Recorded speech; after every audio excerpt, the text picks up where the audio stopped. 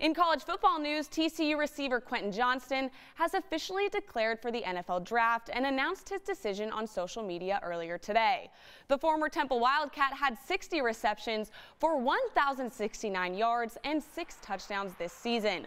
Johnston was a key part in TCU's fairy tale season, bringing the Frogs all the way to the national title game and reaching the college football playoff for the first time in school history.